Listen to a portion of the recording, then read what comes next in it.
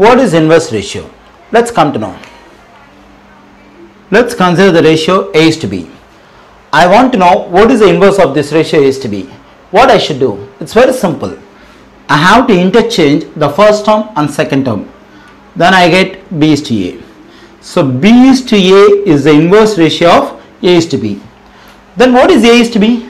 A is to B is the inverse ratio of B is to A.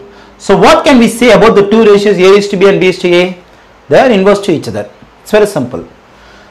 Okay, let me consider the ratio 2 is to 3. What is the inverse ratio of 2 is to 3?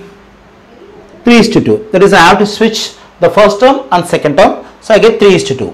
So 3 is to 2 is the inverse ratio of 2 is to 3. And 2 is to 3 is the inverse ratio of 3 is to 2. So these two ratios are inverse to each other. And one more important fact we have to understand about inverse ratio.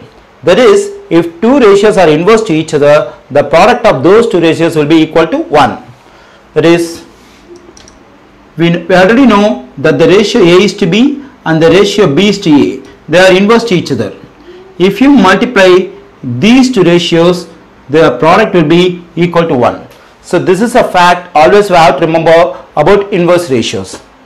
So these two ratios are inverse to each other. So the product of these two ratios will be equal to 1. Let's verify.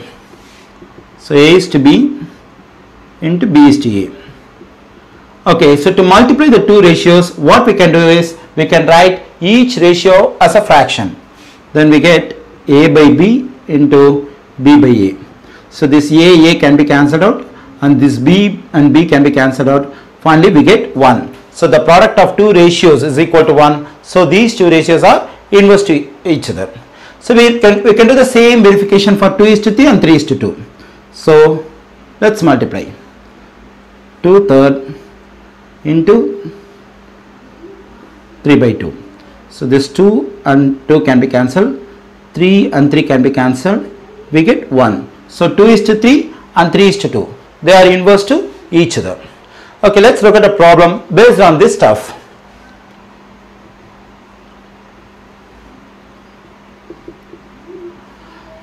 Okay, let's assume this is a problem and it is given in the question itself that these two ratios x is to 2 and 3 is to 5 are inverse to each other.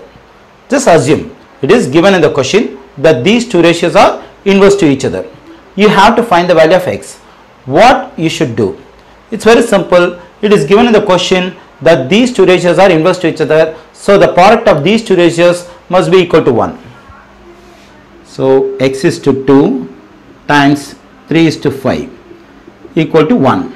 So to multiply the two ratios, we can we can write the given ratios as fractions. So x by 2 into 3 by 5 equal to 1. So 3x by 10 equal to 1. If you solve for x in this equation, you will get x is equal to 10 by 3. So the value of x is 10 by 3.